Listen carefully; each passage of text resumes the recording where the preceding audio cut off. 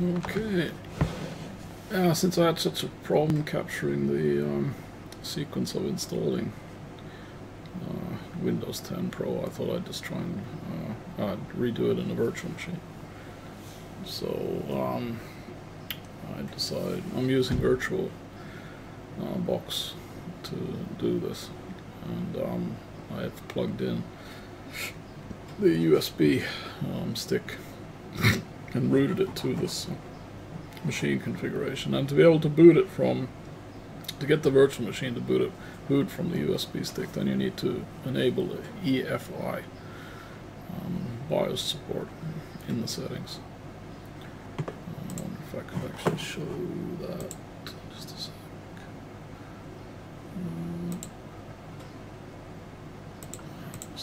System. Here. So you need to enable this. If you haven't got this is if you create a virtual machine in VirtualBox, then this is not enabled by default, and then it won't do anything. It won't recognize the even if you map the USB stick, it won't recognize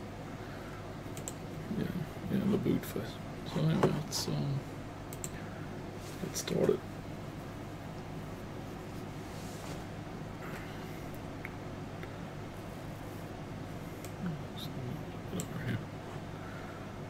So just a waste of time in the mornings, don't care about those.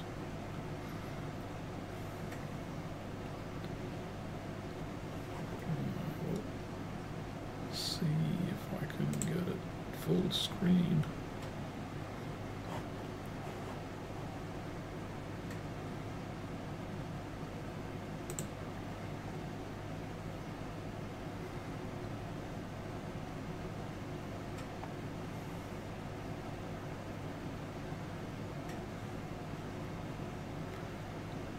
Yeah, so here we are. So, wow, the mouse pointer's a bit slow. So, US English, time and currency format. Swap that to Sweden.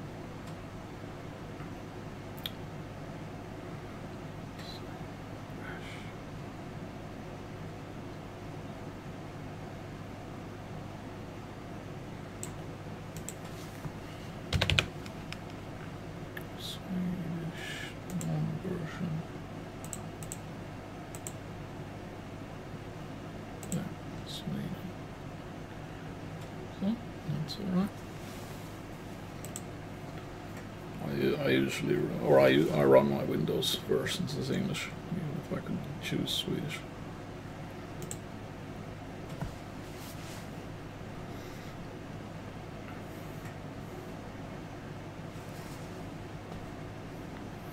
Okay.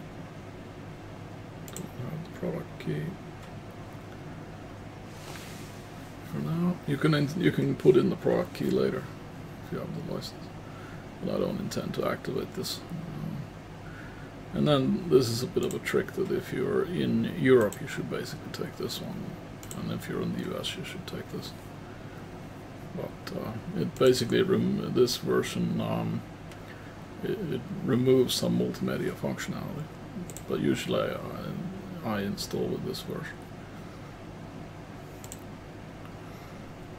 It's for when Microsoft got fined by the European Union for antitrust violations.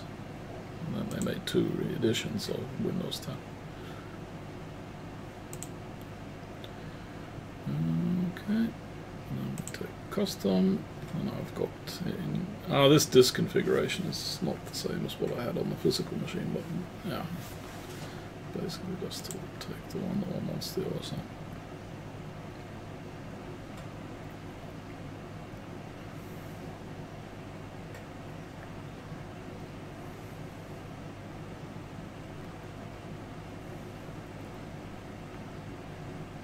If it would look better if one said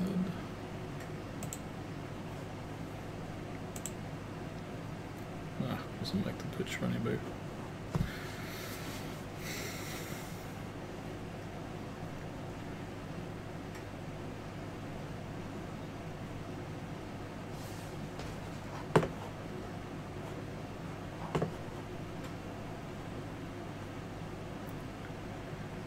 So this is going to take a while to get all these files ready and stuff, so I think I will pause the recording until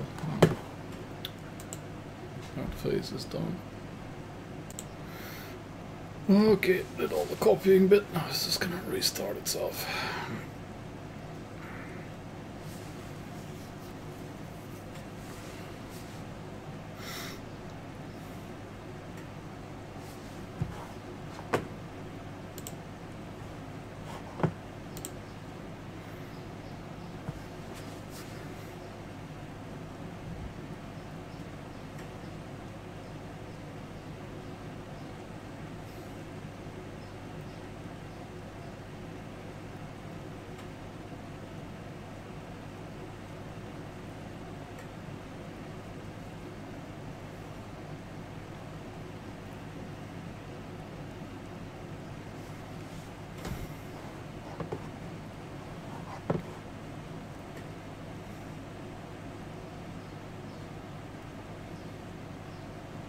Yeah, it'll take a while to set up the basics, so pause it.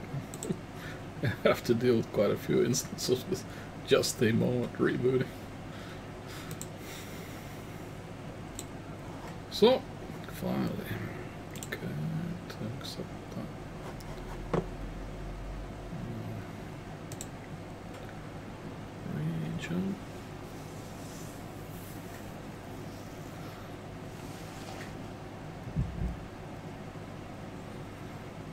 Here we are again, just a moment situation.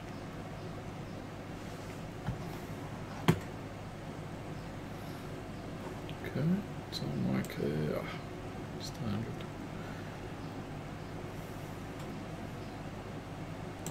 In my case, it's Swedish.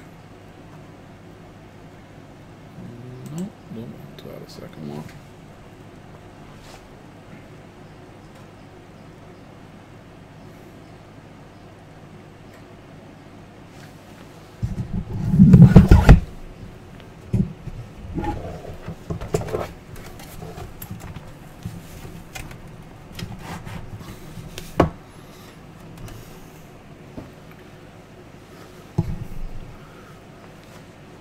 Sorry for the noise in the mic. My extension cable holder came off the wall. So again, pause just to not have to wait for these special settings. More than just a moment happenings. Oh look, maybe it's coming to an end. No, more just a moment. Okay, this is strange. It's asking for the region again? Why? Maybe it installed so many updates that it lost them. Try again.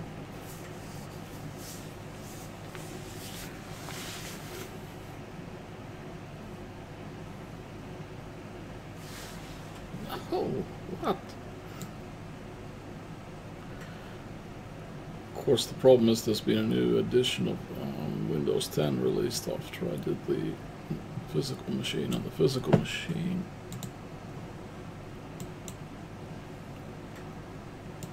don't know why it's doing that again. I'm assuming that it picked up a lot of updates and then that reset the installation.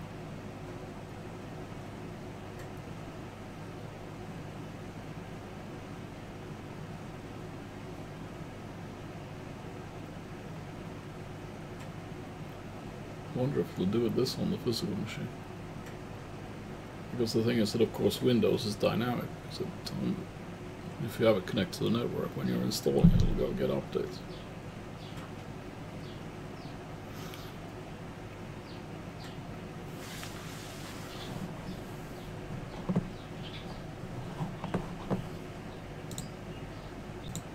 Okay, let's see.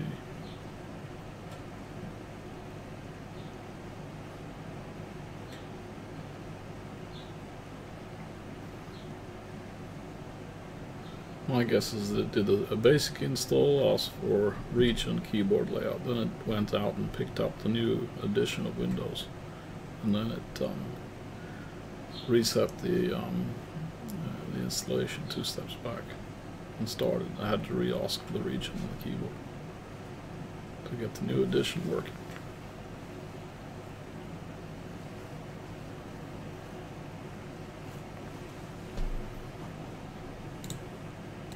Yeah, now it seemed to go to... Okay, well, it would be interesting. I'd probably do the same trick on the physical machine also. It's not for personal use.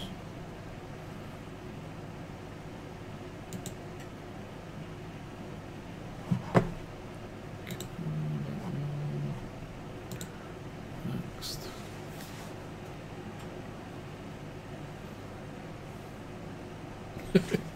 Just... sign in with Microsoft. Yes.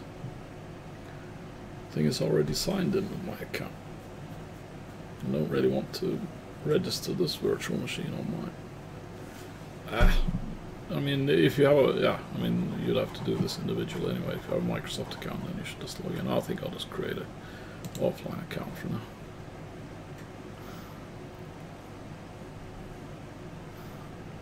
This is personal preferences. No, not for this installation.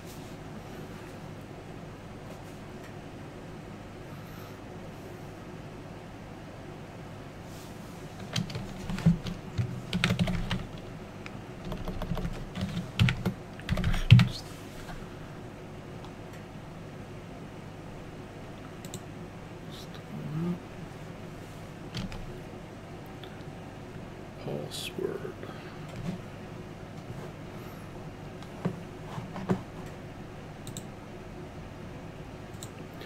Okay, let's set some security questions also. Oh, another just a moment. Usually I don't want this to have experiences where it goes a bit wrong.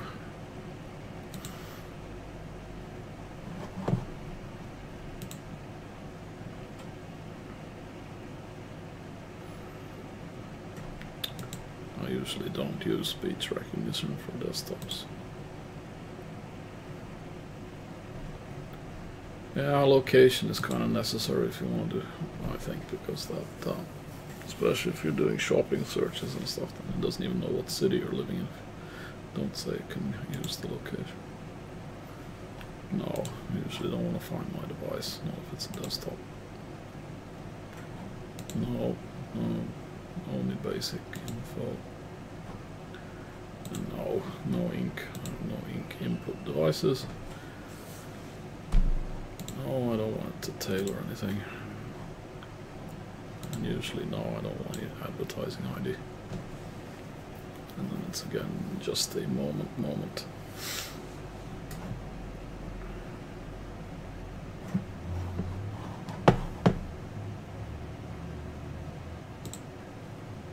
Okay, let's see.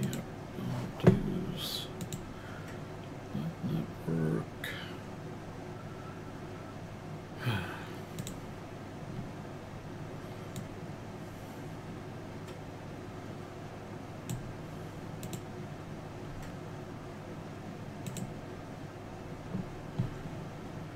Okay, so now we're here.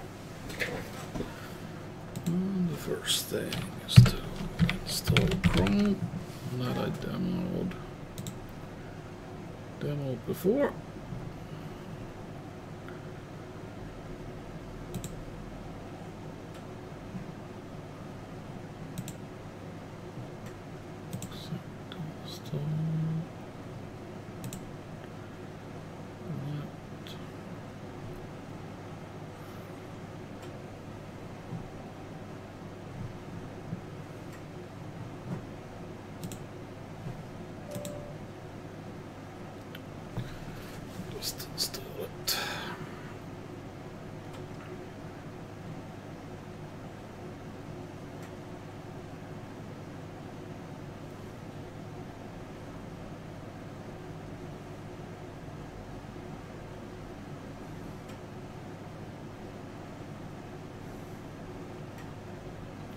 Yeah, well, this isn't, no, it actually installs very quickly.